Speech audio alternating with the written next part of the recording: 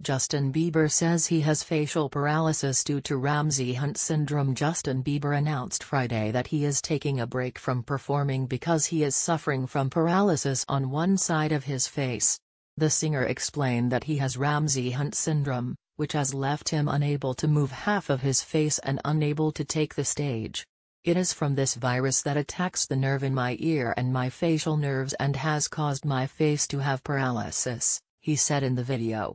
"As you can see, this eye is not blinking. I can't smile on this side of my face, this nostril will not move. So there's full paralysis on this side of my face." According to the Mayo Clinic, Ramsay Hunt syndrome occurs when a shingles outbreak affects the facial nerve near one of your ears.